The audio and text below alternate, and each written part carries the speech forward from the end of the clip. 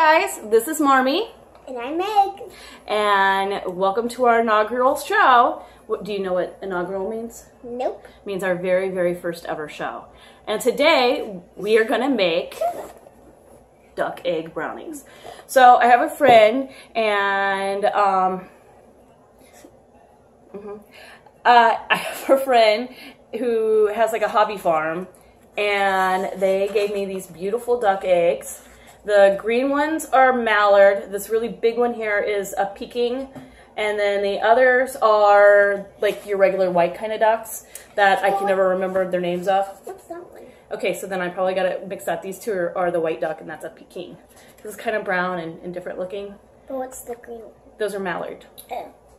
So we're going to actually cheat a little and use the smallest of the duck eggs, because that way I don't have to try to calculate out which is the right amount of duck egg to chicken ratio, because that involves math, and I don't really want to do that on a weekend. So I usually have Meg do the egg cracking because she is awesome at it, and we have all of our supplies and everything set up to start the baking process here. And then we probably, when we get the chicken egg brownies, the regular kind of brownies, made up, we'll probably film a second video with us doing a taste test. You'll get to see both of them and what they look like when we're finished. So we have that to look forward to. I'm really excited to do a taste test because brownies are my favorite thing. So what she's gonna do, what Meg is gonna do, is go ahead and crack the egg. We do it in a separate bowl for a couple different reasons. The first being because these are kind of wild eggs, meaning we didn't buy them at a grocery store. They haven't been candled, meaning we don't know if there's a baby duck in them. So we tend to open them in a separate jar or a bowl so that if there's anything extra, we won't get a surprise. What if it's a baby? Well, then we probably won't eat that egg. So if you want to go ahead and chuck that in the trash really quickly. And that beeping that you just heard means our oven is ready. And as you can kind of see, I don't know if you can really or not, duck eggs look just like chicken eggs. Very normal, very standard. They're just kind of richer in taste usually, so I think the brownies are going to be a little more rich. That's my opinion. We won't know until after we finish cooking. The eggshells will go here. Okay, so now I'm going to snip to open our bag. Okay. And then, so we're going to put in the oh so yummy brownie mix. And it looks like we barely have enough room in this bowl. There's never enough room in that bowl. We use the same bowl, Mom. Oh, okay. Mommy.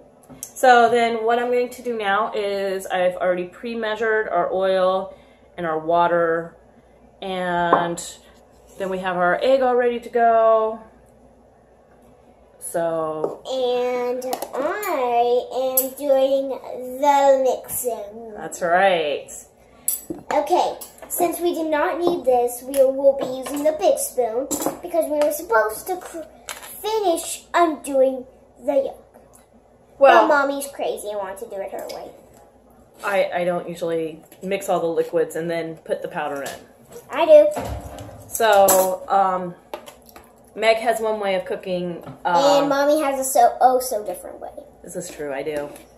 I don't usually follow the directions either. So no. We're thinking about doing a group of episodes called "So Easy a Child Can Do It," and I think the challenge is going to end up Mommy failing. Who can't do it?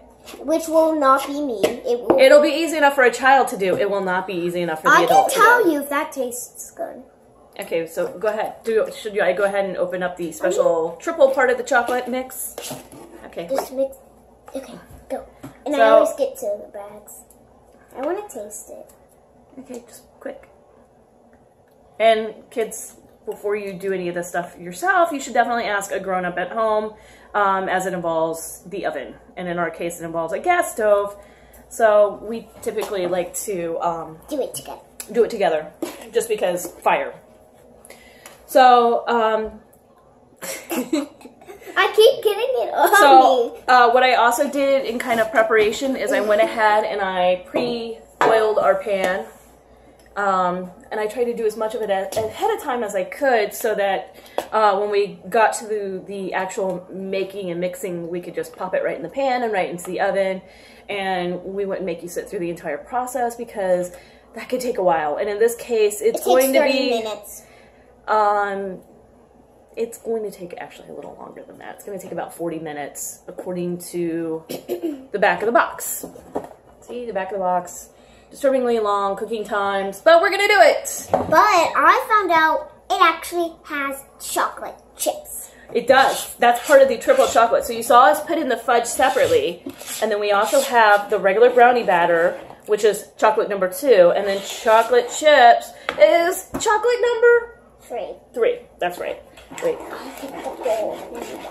And Meg is now telling me that when we're finished, the tradition is that she gets the bowl. And that's kind of true, and I know that we could certainly argue salmonella or whatever, but like I said, I have a friend, and she's my farmer, and she's my duck handler, and so she, I trust her eggs. I'm not going to worry too much about salmonella.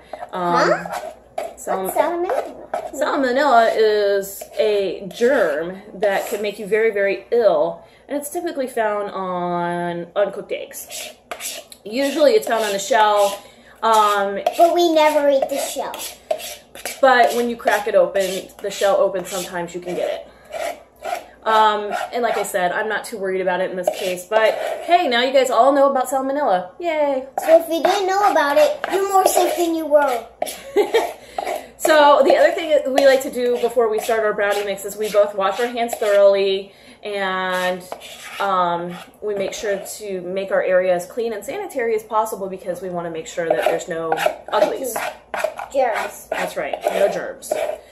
Anytime we're dealing with something involving food, you don't want to really, open. Ah. Well, no, you didn't get it all. Thank you.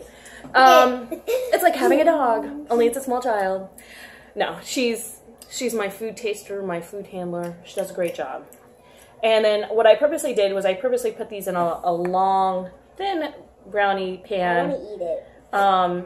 So that we could make a few more samples than we normally would make, and it would cook up a little bit faster. And I think in this case, Meg is right. We might only try cooking it for about 30 minutes at first to see how it works.